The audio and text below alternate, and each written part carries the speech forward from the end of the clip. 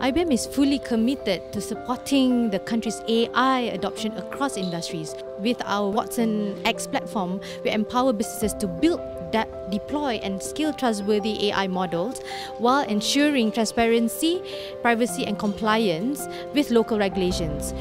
The new IBM Z17 mainframe is designed for AI, hybrid cloud and advanced analytics.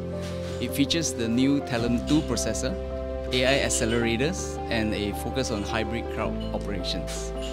So the Z17 is built to provide secure, reliable and resilient environments for AI workloads and data. Once the use case is identified and being able to practically implement it, right? And the next thing would then be the mind shift of the people, right? So that they are able to embrace AI, so to assist with their work and achieve a higher productivity. The benefits that we can adapt from the summit is about data governance. Okay, it gives a robust quality data management, and then collaboration between cross-functionals like data scientists, data engineer, and also the engineers in the various departments.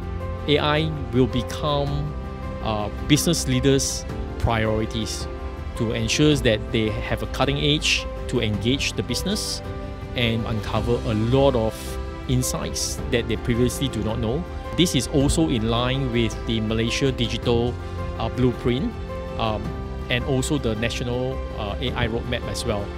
I've seen how organizations can benefit from having many small experimentation, diverse in nature, and many of those experimentations will then be scaled up so that it covers all organizations, and it needs to be championed by the topmost people, CEO and others, for the benefit to be widespread.